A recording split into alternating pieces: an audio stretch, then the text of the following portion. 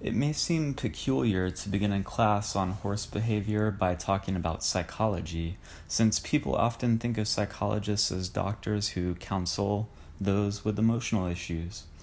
In fact, when I was working on my undergraduate degree in psychology and equine science, someone asked me if I planned on becoming a horse therapist. That called to mind an image of a Shetland pony lying on his back on a sofa while I asked him to tell me about all his problems. While that's a cute mental image, obviously none of us plan on becoming horsey therapists with an extra large horse sofa. When you understand how horses learn, you become a better trainer. You can train more quickly and help the horses you train retain knowledge. You will also avoid accidentally teaching horses lessons you wish they hadn't learned. The first 2 lessons on psychological terms will be a brief overview of learning theories. If you find this interesting, like I do, check out an advanced book on psychological learning theories. As horse professionals, the learning theory that we're most interested in is behaviorism. At its very basic level, J.B. Watson, the father of behaviorism, said that behaviorism was the study of stimuli and responses. In other words, something happens, known as a stimulus, and the animal does something. That's the response to the stimulus. An example is you crack a whip, the whip being the stimulus, and the horse begins cantering. The cantering by the horse is the response. Or if you pull on a rein and the horse turns, pulling on a rein is the stimulus, the horse turning is the response. You open the feed room door, that provides a stimulus. The response from the horse is that he whinnies and neighs. If you think about most things that horses do, or even human beings, you can identify the stimulus and response. Behaviorists study only what they can observe when watching an animal and focus on how new behaviors are acquired through conditioning. Behaviorists don't study the thought processes, emotions, or feelings that happen internally. Because animals can't tell us what they're thinking and feeling, we must observe their behavior to guess what's going on internally. This makes behaviorism especially relevant when studying horses and other animals. While we can't ask a horse what he's thinking or feeling, we can watch him carefully to see what he does. Psychologists have developed several behaviorism theories, but operant conditioning and classical conditioning, implemented by B.F. Skinner most infamously, are the most important today in horse training and behavior. Operant conditioning is a form of behaviorism put forth by Skinner. In that, it is said that changes in behavior happen because of an individual's response to events that occur around him or to his environment. He described an operant behavior to be any behavior that operates on the environment and generates consequences. For me, an easy way to remember how operant conditioning works is that operant conditioning occurs when an animal operates on the environment. Skinner used rats to formulate his basic theories of operant conditioning. He placed rats in a box that contained 1 or 2 levers. When the rat pressed the correct lever, he got a piece of food as a reward. In the beginning, the rat didn't know what he was supposed to do. He wandered around the box, exploring his new place. We all know the story by now if we've taken a Psych 101 course of B.F. Skinner. The basic example of operant conditioning explains how the consequences of what at first appears to be a random yet voluntary behavior determines whether or not the animal repeats that behavior. Pushing the lever initially was a random behavior, but because the rat was rewarded with food when he pressed the lever, he gained incentive and motivation and a pre-programmed disposition to keep pressing it.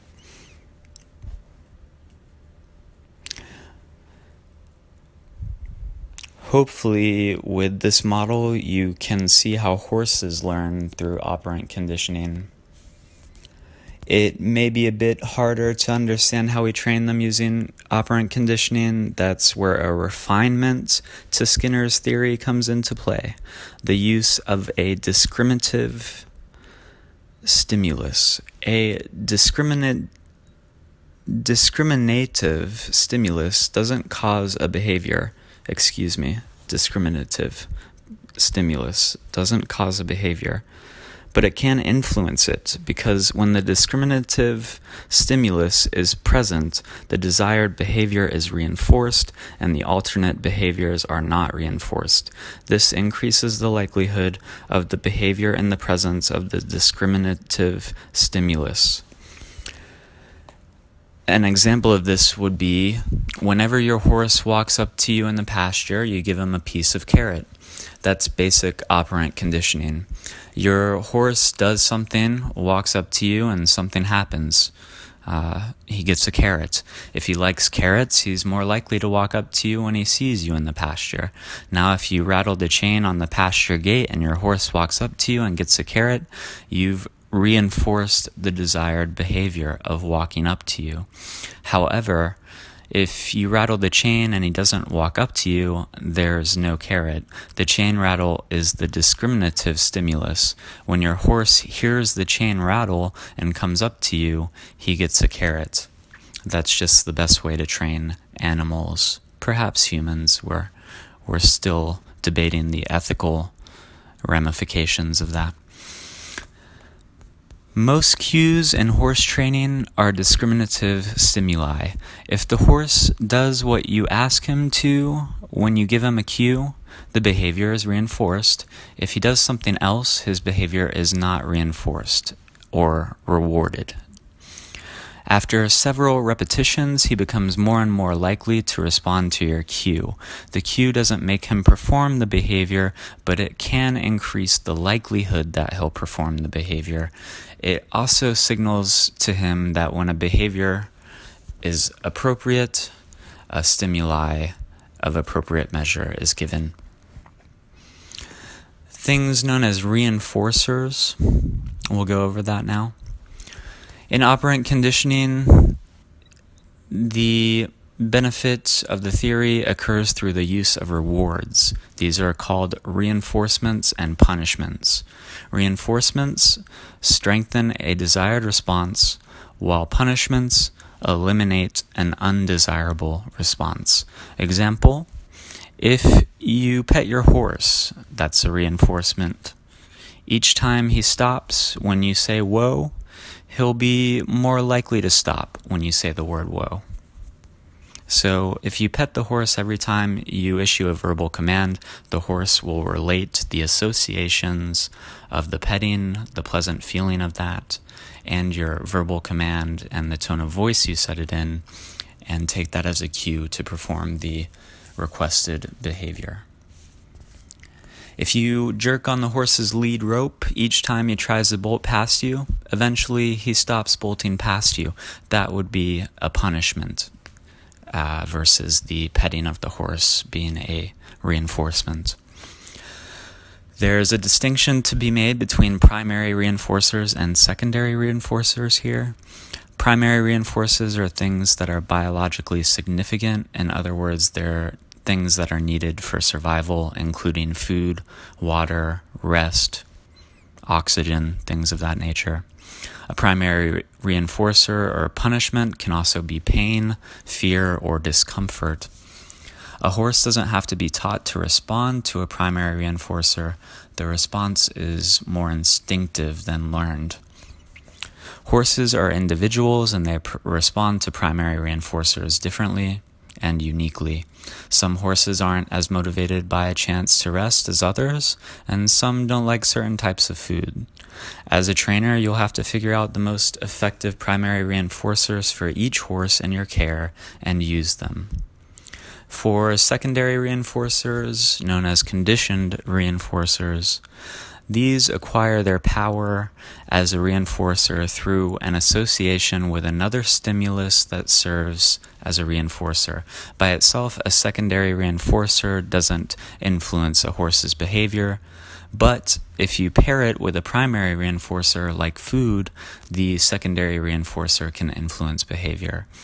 An example of primary and secondary reinforcers would be something such as telling a horse, "Good boy," each time he stops. And when you say, "Whoa," won't increase the rate of a behavior by itself, because the horse doesn't know that hearing "good boy" is desirable. However, if you say "good boy" each time your horse stops after you say "whoa," and follow it up with a bit of food, "good boy" becomes a reinforcer on its own.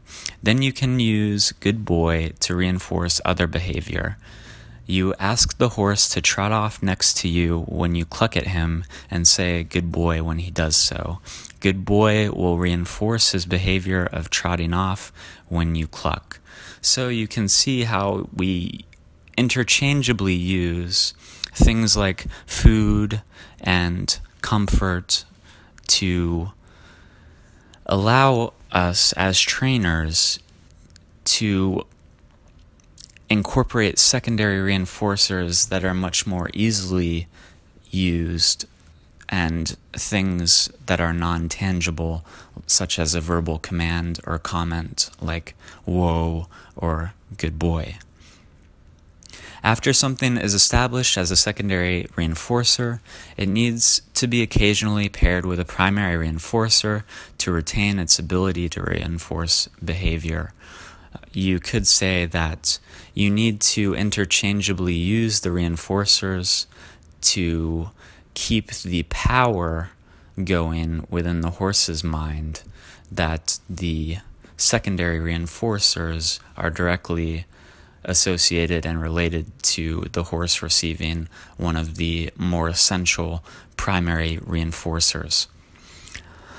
Operant conditioning uses 4 types of reinforcers. All of these 4 types can be either primary or secondary reinforcers. The first is positive reinforcement. The second is negative reinforcement.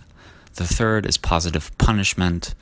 The fourth is negative punishment, and we'll go over those one by one quickly with examples because they're pretty basic terms. An example of positive reinforcement is when you say "whoa" and your horse stops. When he stops, you pet him. Over time, the horse associates the word "whoa" with positively reinforced by being petted. A negative reinforcement, you press your spurs into your horse's sides to get him to move forward. As soon as he moves forward, you remove the spurs. That takes away his uncomfortability or pain level. Over time, it takes a lighter touch of your spurs before the horse moves forward. This is known as negative reinforcement. An example of positive punishment would be something as if when your horse pauses in the cross ties, you smack him on the shoulder or yell, "Stop it." Smacking his shoulder or yelling at him is the positive punishment, and over time he paws less and less often as the cross ties. An example of negative punishment would be when you're petting a horse and he bites you, you walk away, removing the pleasant stimulus of petting. Over time, the horse stops biting when you are petting him. Reinforcers aren't the only thing that influences a horse's behavior. We also have to consider how often we give those reinforcers. This is called the schedule of reinforcement. A continuous schedule of reinforcement is the most simple. Each correct response is followed by a reinforcer. Continuous reinforcement can be hard to maintain. Imagine each time your horse starts trotting, when you cluck at him, you stop him and pet him. You would never get too far, now would you? Another problem is when you use the continuous schedule of reinforcement, eventually the reinforcers lose their value and the horse doesn't respond well. He, in other words, doesn't see the value of the rewards because they're happening on such a continuous basis. It needs to be, the amount of reinforcements needs to be alternated, and each of the distinctions between the reinforcements needs to be interchanged with things like punishments. Punishment is, of course, the one exception. It works best if you deliver it each time the horse performs an undesired response. Of course, this means you need to pick up appropriate punishments. If you have to smack your horse each time it paws in the cross ties, you can never walk away because you won't be there to punish him if he starts pawing. However, if you yell or growl at your horse as punishment, you can still do that even if you've walked away from him. As long as he can hear you, you can still punish him. In horse training, we often use one of 4 intermittent schedules of reinforcement. The first of these 4 distinctions is the interval method. The fixed interval is the type of interval response where rewards are given to the first correct response that occurs each time after a predetermined amount of time passes within one sequence. The variable interval is the reward the horse receives for the first desired behavior after different amounts of time pass through a different sequence of commands. Sometimes it might be 5 minutes, then 1 minute, then 2-minute intervals.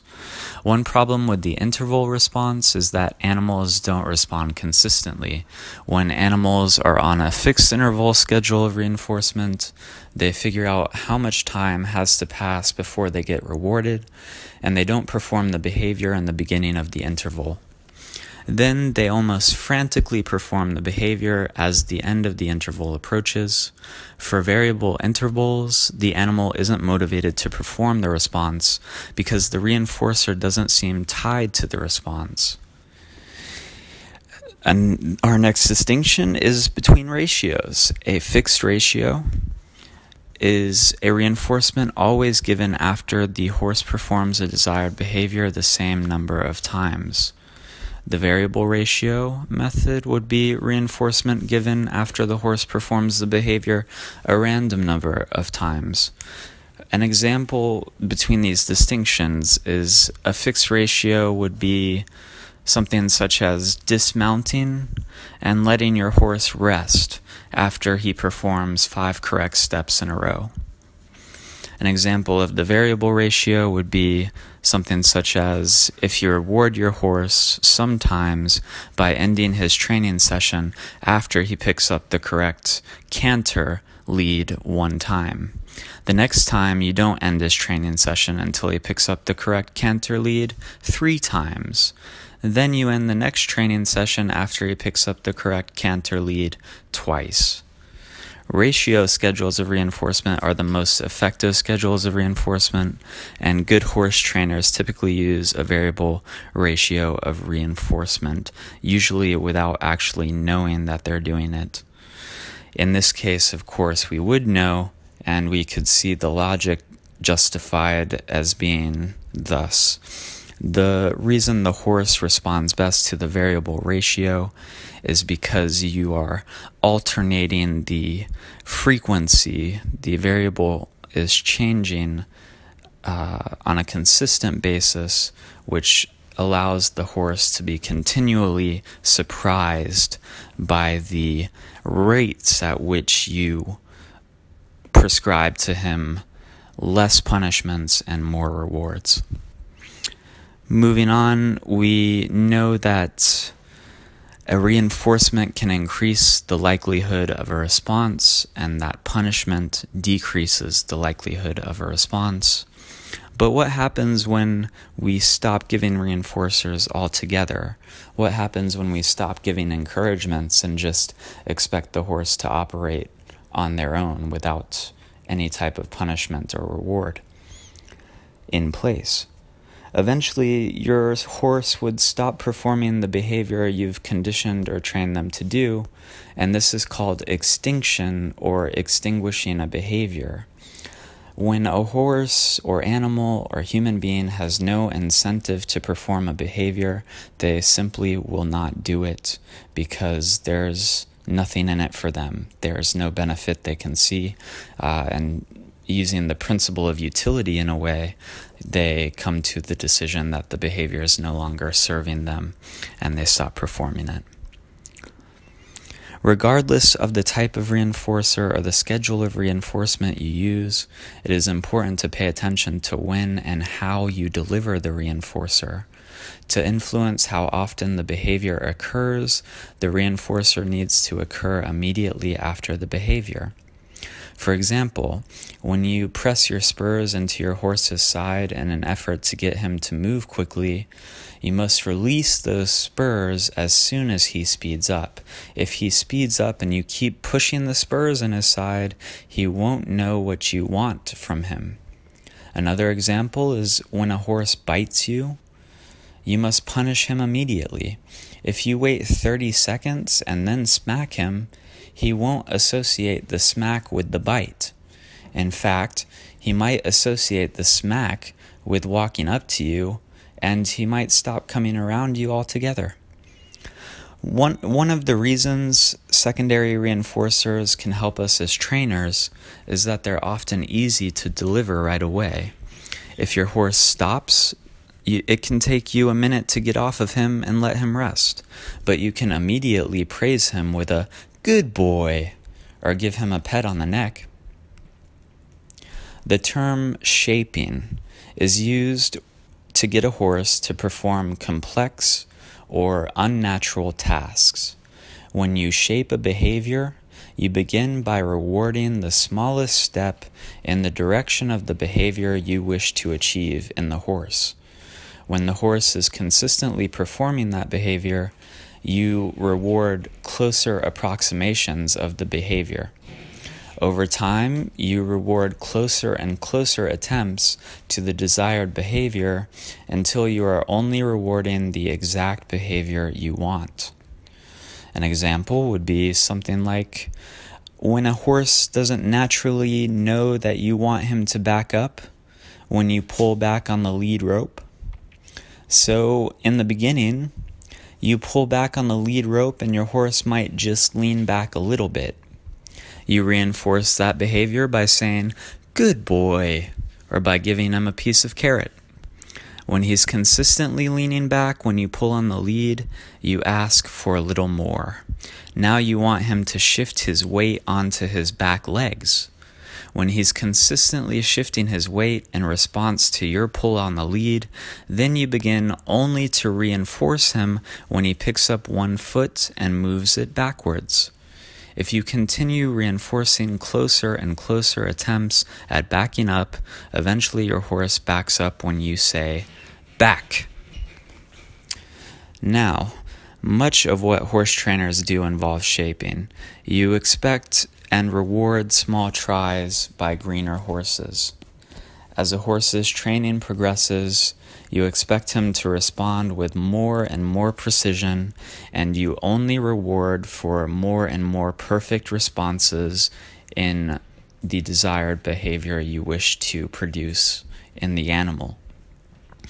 Although this short lesson probably seems like it covers a few psychological terms, this is only the surface of operant conditioning. We still need to review a basic understanding of the way horses, animals, and human beings learn. And in our next lesson, we'll look at terms such as classical conditioning, sensitization, desensitization, and the distinction between them. Also, how classical conditioning and operant conditioning work together in something known as clicker training. And for the next few days, I'll be going over these interactions in which the horses handle all of these reinforcements and punishments within the framework of conditioning, and we will see if we can identify discriminative stimuli, primary and secondary stimuli, and the type of reinforcement used when interacting with a horse, and the preferred methods and logic behind each of those in any given specific scenario or situation.